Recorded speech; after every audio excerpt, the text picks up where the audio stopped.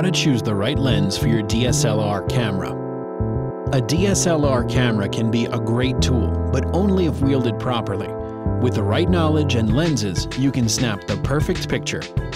You will need a DSLR camera, a budget, a standard lens, a telephoto lens, a wide-angle lens, and a zoom lens. Optional, SLR lenses. Step 1. Know that if you bought your DSLR in a kit that included a lens, chances are that lens is not going to be as good as any lens you can buy separately. Step 2. Learn that the f-stop on a lens indicates how much light passes through the aperture to the sensor of the camera. A low f-stop means a wide aperture, which means less light is needed to take a picture.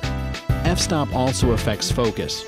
A wider aperture keeps your subject in focus and the background blurry, but a narrow aperture keeps everything in focus.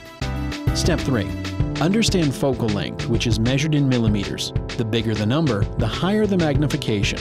An 18mm lens is very wide compared to a 250mm lens. Step 4. Determine your budget for lenses and start with the basics. Buy a standard prime lens. A prime lens is a lens that has a fixed focal length. A 50mm prime lens is the perfect starter lens. Use your old SLR lenses on your DSLR camera if both cameras have the same lens mount.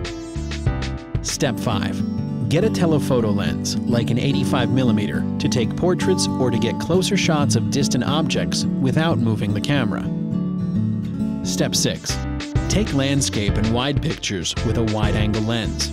For very wide, go with an 18mm lens. For just a little wider than the 50mm lens, use a 35mm prime lens. Step 7. Zoom from a wide shot to a close-up with a zoom lens.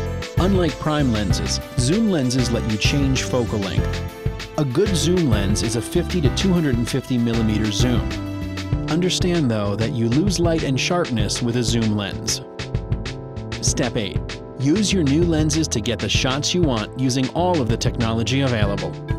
Did you know, in 2006, Carl Zeiss of Zeiss Lenses built a telephoto lens that weighed 564 pounds with a focal length of 1700 millimeters, making it one of the largest telephoto lenses in the world.